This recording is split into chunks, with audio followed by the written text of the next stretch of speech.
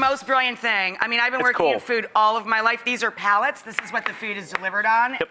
And they're behind every grocery store. I mean, they're being thrown away everywhere. All the time. Go dumpster diving, find a pallet. Yeah. Seriously. It's the best thing you can do. I'm not kidding. People throw these away all the time, big piles of them. And they are used for commercial work, which means they're super, super durable.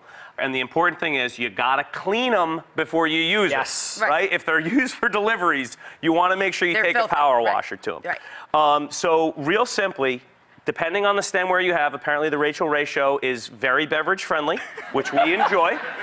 But you want to just take the stem of your glass. This is what's going to hang, right? It's going to hang like this. So you're going to put it between one of the wood slats, and you're going to mark it with a Sharpie on each side, and you're going to do that all the way down. You mark a level line, and then you're going to take a saw and you're going to rip it. Ripping is very simply means you set the blade to just the depth of this wood. You're going to run it down the face of it so that you open up these boards, but you don't disturb the structural member. Very cool. Isn't that cool?